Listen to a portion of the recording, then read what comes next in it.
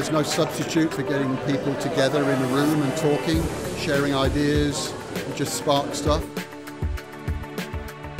There is so much data that cities have. It's a really wonderful opportunity to capture a holistic perspective of an individual. We can capture information about how they use transport, how they shop, how they use information and walk around the city.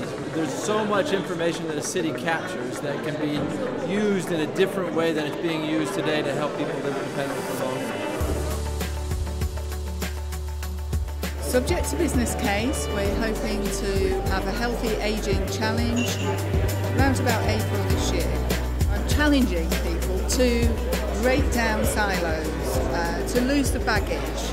We really need these unique interactions, collaborations, thinking from other sectors, challenging each other to move this agenda forward.